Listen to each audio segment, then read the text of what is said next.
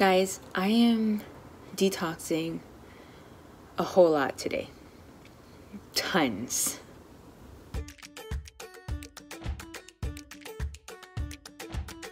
As usual, I started my morning off with 32 ounces of lemon honey water. And then I went on to take my Vimergy B12. And then I waited about 10 minutes before drinking 32 ounces of plain celery juice. Then I waited about a good half an hour before having breakfast, which was half of a watermelon. For lunch, I had my berry smoothie made of banana, wild blueberries, raspberries, raw honey, barley grass juice powder, dulse flakes, and a squeeze of lime juice. After lunch, I went on to take my supplements of Ester C, Vitex Berry, L-Lysine, Pharma-GABA, 5-MTHF, and my Hawaiian Spirulina tablets. Hi guys, and welcome back to another vlog of my medical medium lifestyle. I am detoxing like crazy today. This one's going to be really short for me.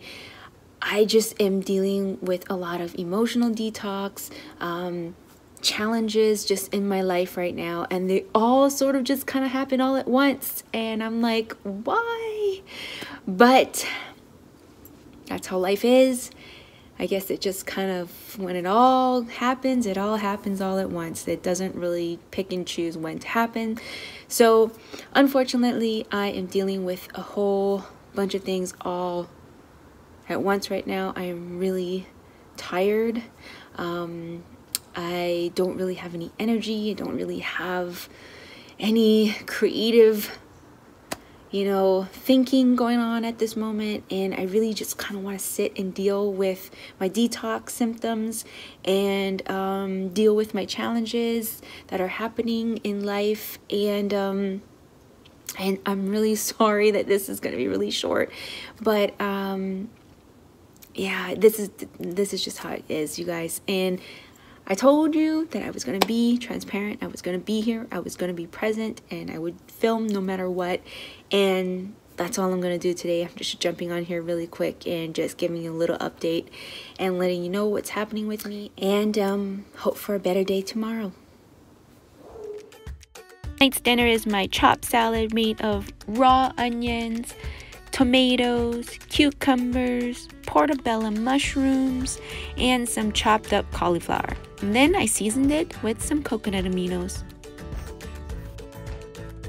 And as always, after dinner, I take my liquid ionic zinc, as it is best to take it on a full stomach to avoid upsetting your stomach.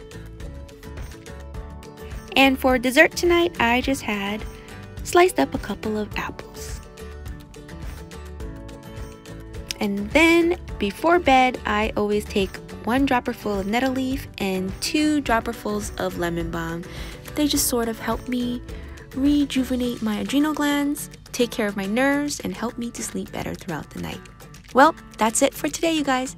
I'll see you guys tomorrow.